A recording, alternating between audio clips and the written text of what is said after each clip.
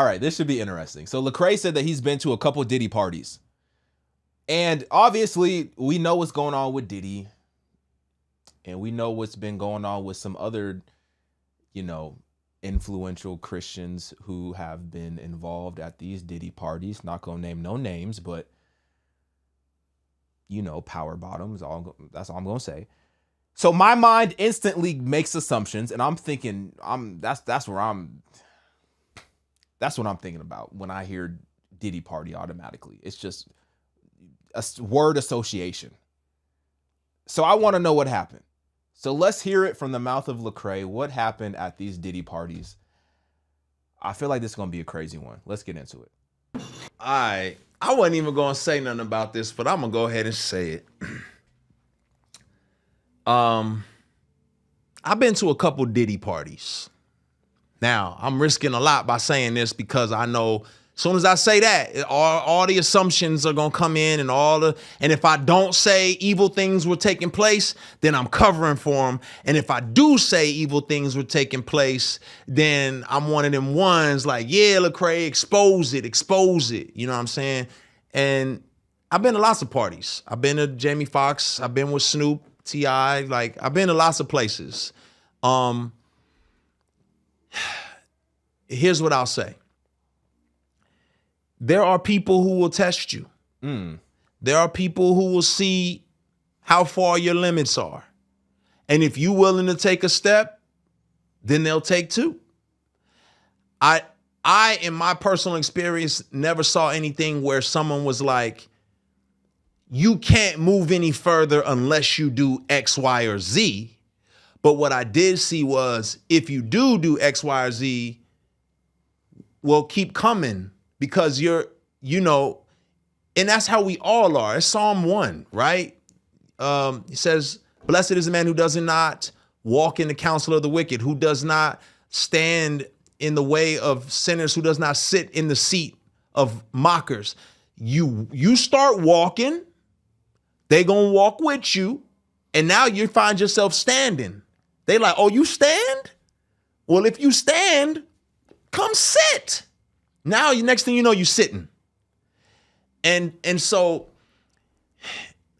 it was never a situation where I felt forced to sit. It was a situations where I was asked, do you stand?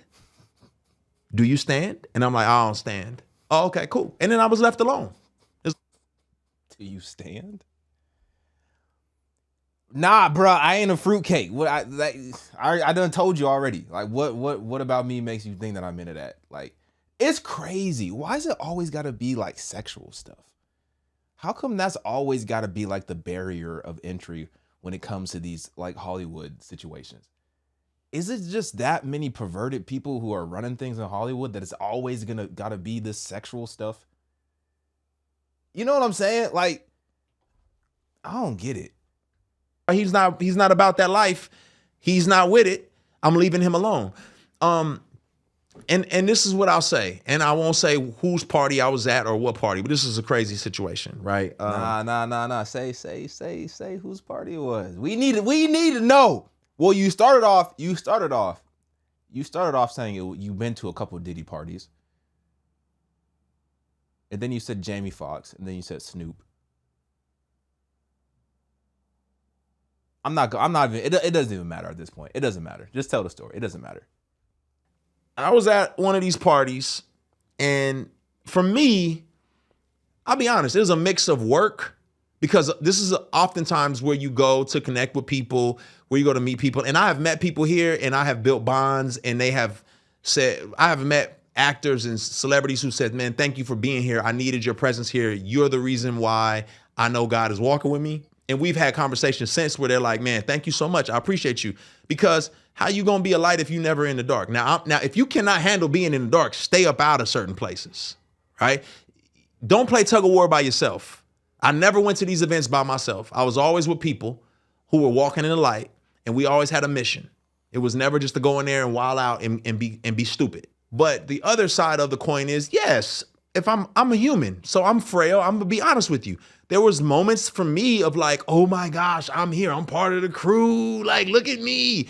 Yes, I struggle with acceptance and wanting to be associated with greatness. And I got caught up in some of that nonsense internally, right? But you would have never known that. What I will say is that one particular party, lots of big names, there was an artist there who said, hey, Lecrae, around 1 a.m., make sure you're not here. And I was like, what? You just don't want to be here at 1 in the morning. And I was like, now my pride kicked in like, yo, you don't know me. Like, you know what I'm saying? Like, I can handle myself. Like, I'm not some little church boy who ain't never seen nothing. Like, I'm good. Like, you know what I mean? Like, what you talking about? Well, it's probably 12:30. I'm downstairs. I go downstairs to the studio. I come up out the studio and I'm headed back upstairs to like the main area where everyone's kind of congregating and hanging out. And the music changed. It was like really hard and heavy at first. And then, you know, like jam and dancing music. And it was a little softer. You know, it was a little more sensual when I came out the studio and started going upstairs. And on my way upstairs, there's like this couch. I won't say how the couch is designed because then that may give away whose party and whose house this was. There was a couch, and on the couch, I saw a couple of guys really going at it hard and heavy. And man, and I was like, oh, you know, my brain, I'm thinking, well, you know, this celebrity party, people do what they do. As I started moving upstairs, I passed them up, and I noticed that. Wait, well, hold on. Wait. It ain't people. It ain't no they do what they do at a celebrity party. And this is a crazy here's the crazy part. This is at 12:30. They going hard and heavy at 12:30. Imagine what happened at 1 a.m. That's you look, I don't care where my car keys are. I don't care where my jacket is. I don't even care where my shoes are, bruh. Well, I'm probably not gonna take my shoes off. But I don't care where my keys, my jacket, nothing. If my friends ain't with me in that moment, I guess y'all staying here then. I'm leaving. I will shiver outside and call it Uber. I ain't finna sit and associate with y'all going hard and heavy. That's crazy. And also, you know what's so interesting about people? You're comfortable having intimate relations in public in front of people who you don't even know. But that doesn't make it any better anyway. But you're comfortable doing this in public. Just imagine what they're doing in private. Just imagine how wicked and perverted they're acting in private. If you're just out here just fornicating in public like it's a show or something.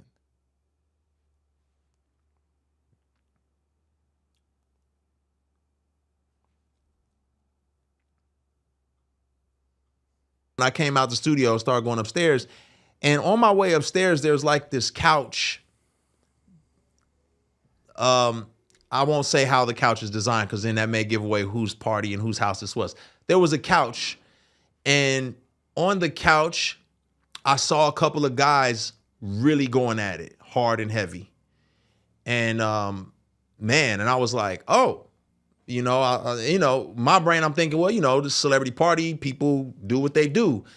As I started moving upstairs, I passed them up, and I noticed that it wasn't just those two guys. It was more and more people just going at it. I was like, okay, it's time for me to roll. I'm going to grab my stuff and I'm going to get up out of here. I did not know that's how this went down. So was that shocking? Absolutely. Was I forced or coerced into anything? I was not. But why they felt that comfortable, I don't know. Maybe the invite list, they was like, yeah, all these people, I don't know.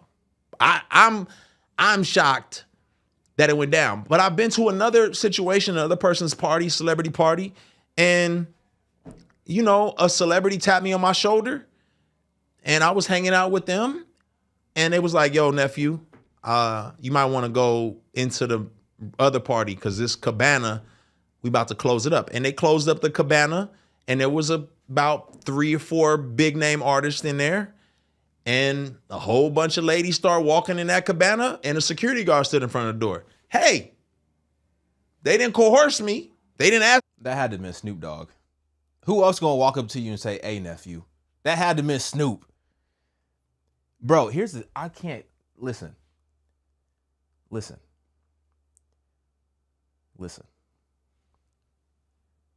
How come it's always gotta be like sexual stuff when it comes to Hollywood? We always hear about, oh, so-and-so had to do this, you know, thing with so-and-so, this top producer or this top executive in order to get this movie role. Or so-and-so, you know, had to do this in order to get this, you know, this feature on, you know, so-and-so's album or whatever like that. It's always got to be like sexual stuff is the barrier of entry. How come it's always got to be that when it comes to Hollywood and when it comes to the entertainment industry? Do you see how driven we are by lust and how our lustful desires are so evil and are so wicked and literally make us slaves to our sin? It's so dangerous when you're going down that path of lust and when you're allowing your body, your flesh to lead you. It's never going to end in a good place. And you see, like, no matter how much money you have, no matter how much power you have, whatever the case may be,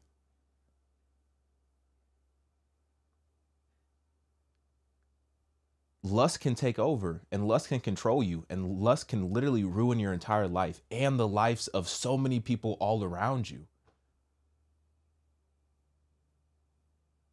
But if I was walking up them steps at 12:30, just like he said, and if I would have seen them dudes doing what they was doing, I might have been liable to fall down the stairs. Like,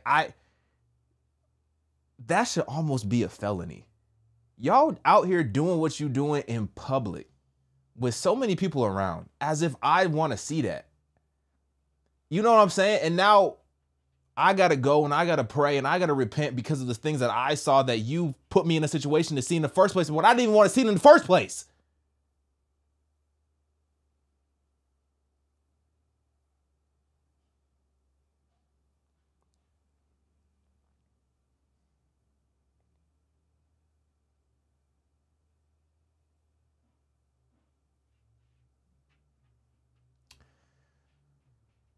I understand. I understand wanting to be a light in the darkness. And look what Jesus did. Jesus hung out with sinners.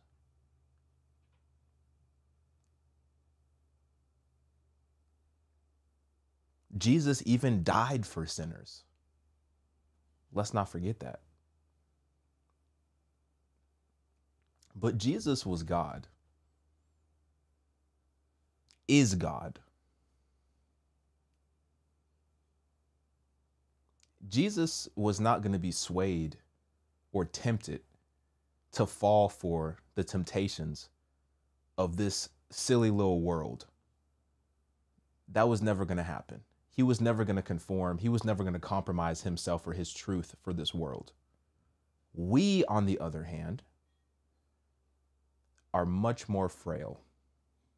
We're much more vulnerable. Even as spiritually mature as we might think that we are, given the right or wrong situation, depending on how you want to look at it, anything could happen. So if we're talking about like going to Hollywood parties and stuff like that, I understand this feeling of wanting to make it and wanting to be successful and feeling like you have to make connections in order to make that happen. And I can't fault Lecrae for that, because to a certain extent, you don't really know what you don't know, to a certain extent. Like, people could tell you all day long, like, these Hollywood parties are wicked, they're demonic, they're this, that, and the third. But most of us are just outsiders looking in, and we don't really know what's happening. So for him, he probably thought that he could go up in there with his friends and that they could, you know, be the light and they could point people towards Jesus. And maybe they did. And it sounds like they did. It sounds like they had some relationships that were successful, that, you know, pointed people towards Christ.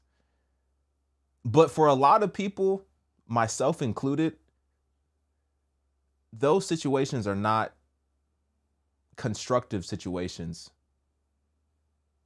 to put ourselves in. And those situations might end up grieving the Holy Spirit inside of us more times than not. So I think you have to use extreme discernment when you're in those situations and when you have those opportunities. Because also, you don't know the spirits behind the individuals at the party and what their intention are and what they're trying to do to you. Because the devil would like nothing more than to get you to fall. The devil would like nothing more than to get a Christian to fall publicly, so that the world could laugh, mock you, and belittle your faith, and belittle God. So I personally wouldn't put myself in that situation. I just don't really see a benefit. But I mean, I'm speaking for myself today, right now.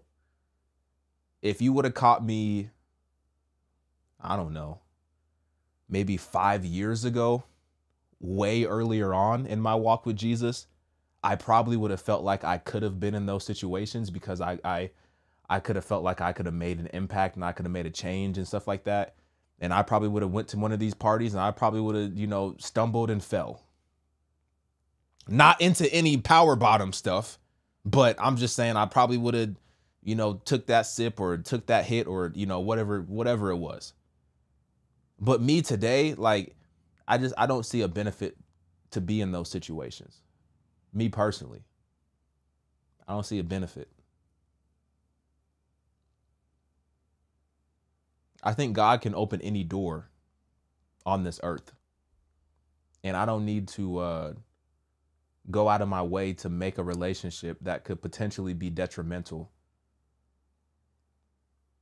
to my relationship with God in order to open up a door on this earth, when I already have a relationship with the one who has all the keys to every door. That's just what I'm thinking. But I appreciate Lecrae, him being honest. I do appreciate that. I appreciate that he's making these videos on YouTube. Because otherwise, I mean, we could speculate, but we don't actually really know what level of wickedness is going on in these parties. And according to what he explained, is wicked. Is wicked. But let me know what y'all think. Get in my comments, like this video. I'm out, y'all.